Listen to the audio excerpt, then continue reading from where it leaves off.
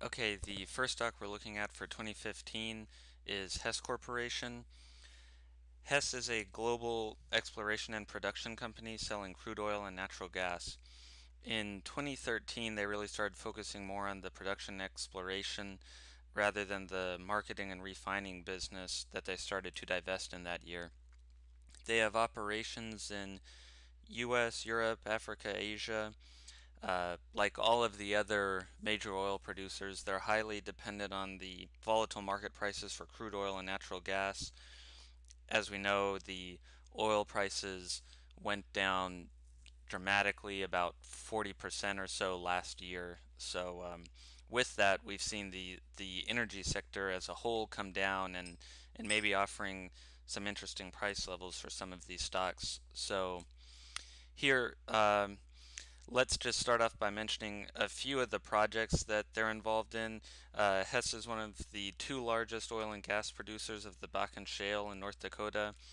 They've got projects in Gulf of Mexico, Valhall in Norway, the North Malay Basin project in Malaysia, and Utica Shale in Ohio, just to mention a few. Um, Here we're looking at some basic metrics.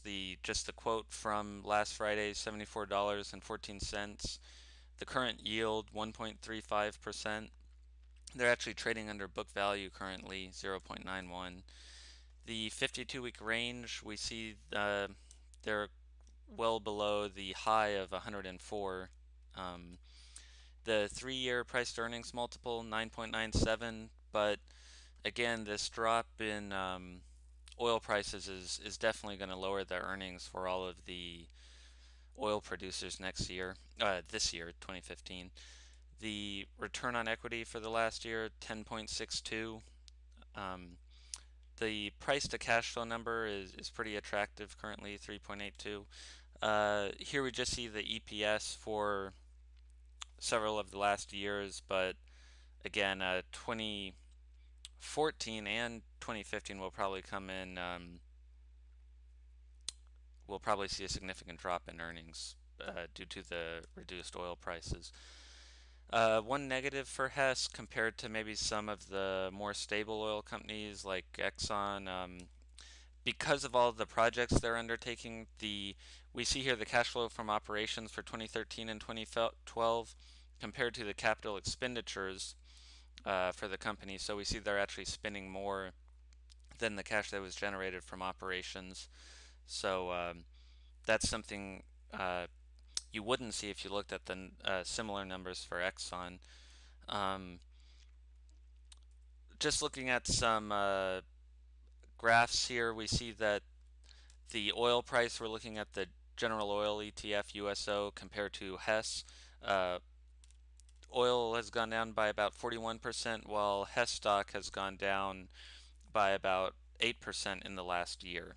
Um, Next, here we're looking at the S&P 500 in the blue color here, which went up about 12% last year, while Hess stock really started to decline around October here, just as the general energy ETF.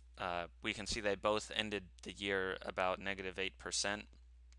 Um, of course, Hess was highly correlated to the energy ETF, except here we see there was a significant divergence.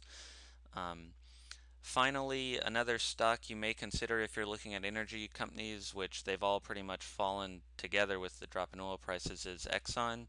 Um, this is just looking at the last 5 years, which again, I'm not trying to derive anything by looking at this graph, because if you look at a different time period, you'll see a much different result. So Exxon outperformed Hess over the last 5 years, we see, but if you were to look at the 10-year time period, for example, you would see that um, Hess actually outperformed over 10 years, while Exxon outperformed over this 5-year time period that we're looking at.